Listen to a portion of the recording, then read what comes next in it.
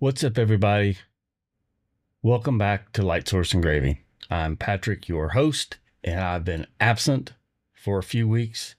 I've been under the weather, trying to get medications adjusted around, and then I'm getting ready to go to New Orleans, and I come down with flu A, and it sent me to bed for 3 days straight. And then I finally started to recover on Friday, started feeling better yesterday, and today I'm going to finish up this video that I started about 2 weeks ago.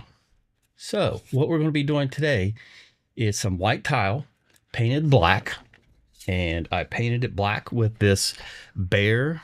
It is Behr Premium Black Matte. There's no particular reason why I used this. It's just what I had laying around, and it was black. So I sprayed the tiles, let them set for 24 hours to fully cure, and then brought them to the UV laser and engraved them. So what I'm going to show you are some of the things that I do with the image manipulation within LightBurn, and then I'll show you some video of the engravings, and then I'll show you the UV settings and the photo adjustment settings, which I'll cover along the way as well, and get you started so you can give this a try for yourself. And I'll be using a HaoTian 5-watt UV laser. I'll leave a link down in the description below where you can pick up one of those for yourself. And that's all I have. So let's just jump right into what I'm going to share with you with LightBurn and some image stuff. So the first thing I did is I went to ChatGPT and I asked it for an image of a laser engraving an image on a tile, on a black tile. And this is what I got. So I copied this image, pasted it right into LightBurn. And I did ask for a square image. So now all I have to do is take this and bring it down to the size that I want. These tiles are 100 by 100, so I'm going to make it 90. And here we have our first tile.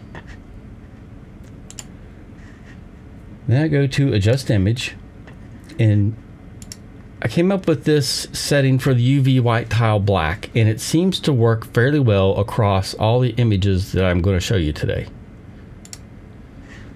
And what it does, it runs a line interval of 0.03 in Stucky mode, bumps contrast up 5, decreases the brightness, gamma 1.1, enhance amount 250. So you can try this out for yourself and see how that works for you. But that's the adjustment I'm going to apply to every image. So first we have the ChatGPT generated image of a laser engraving an image on a tile. So let's run that first.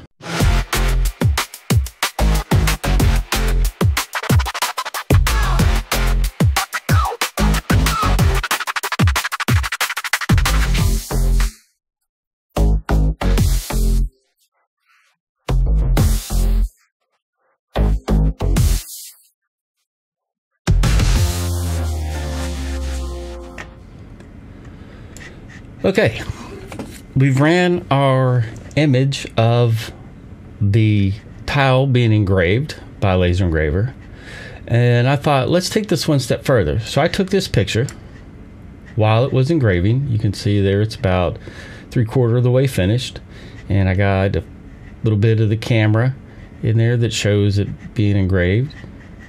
So we got a lot of stuff going on in this image, and I just took this picture at a square ratio with my phone. So now we can take this down to 90. What I'm going to do is hit P to center, and then I'm going to go to adjust image, and I'm going to apply the exact same preset, UV white tile black. I'm going to hit OK, and then I'm going to frame this, get it lined up, and run this image.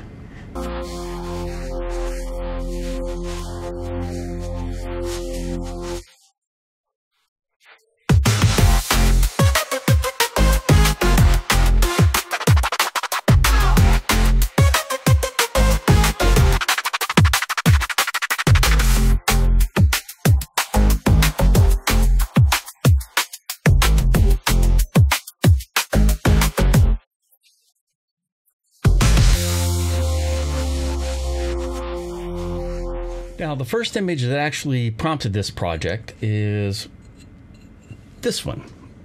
I was asked to see if a UV laser could do an image on tile painted black and how it would turn out. So this was the first image that I did, and it looked pretty good. So I thought, let's make a quick video and see what happens. So first tile was completed.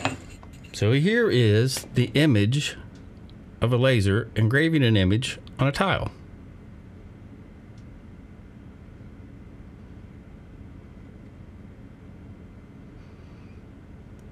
I think you can see that turned out pretty good. I do like the matte black. It seems to perform very well. Now, how about the image of the UV laser engraving the image of the image on a tile? So this is inception level engraving, right?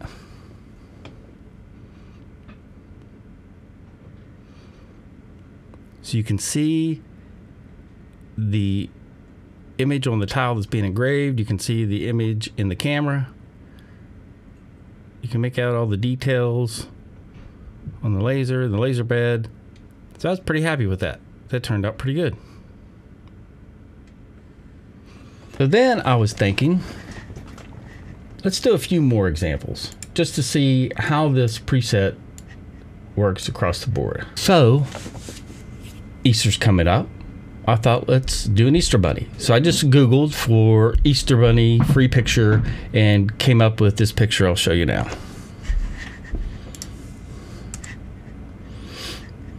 So here we have the Easter bunny.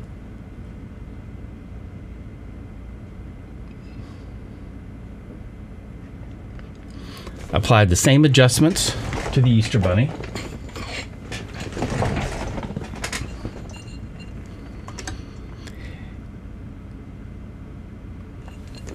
And we came up with this.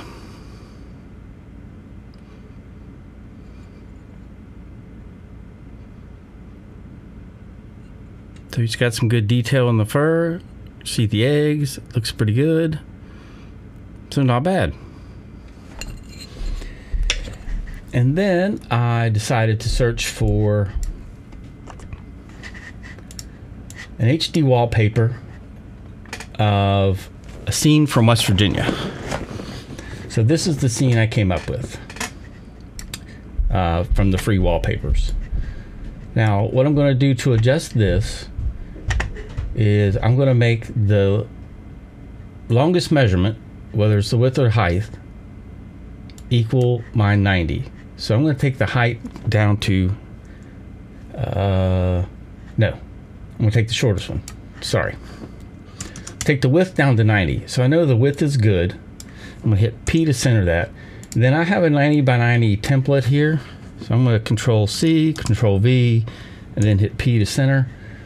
And then we can adjust this up and down as to where we want it.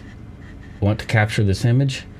Once we adjust that up and down, we get it where we want it. So let's say we want a little less of the sky and a little more of the rocks. So I'm going to move it down.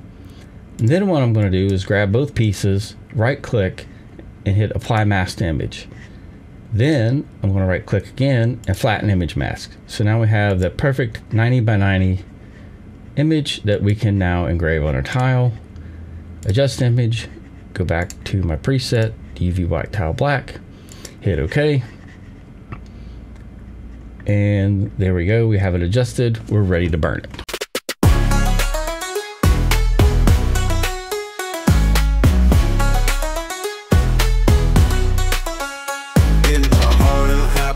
Where the mountains touch the sky, there's a state with a story. Oh, it's a wonder to the eye. From the days of old Virginia to a statehood born in war, West Virginia, mountain mama, we couldn't love you more. Oh. And to show you what that looks like, we have the sunset setting.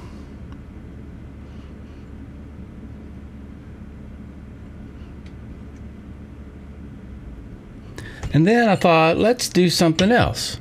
So for my buddy Rich, the LA hobby guy, who's down in Louisiana, I decided, let me get a picture of New Orleans. So I found a free pic floating out there on the interwebs of a scene from New Orleans. So let me show you that.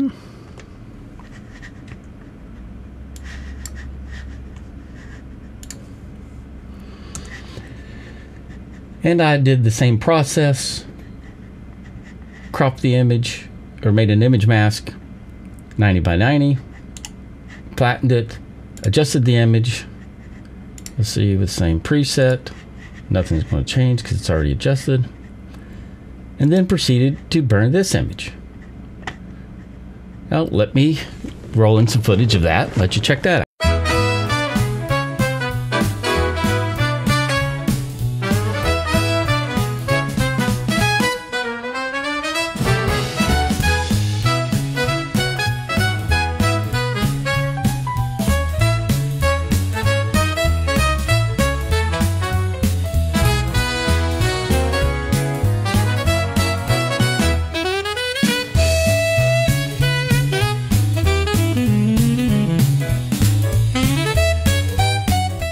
All right, so pay attention to the lights down here and the lights from the car and then the lights in the street, and you can even read the signs here.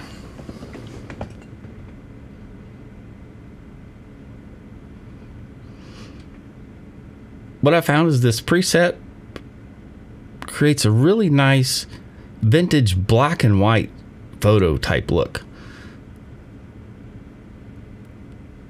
on some of these pictures. So you can adjust these settings and adjust the presets to get the look that you're going for, but I think this looks really cool and I'm very happy with those. So let me roll in some footage of all these side by side so you can get a nice comparison in some brighter light, and you can check those out.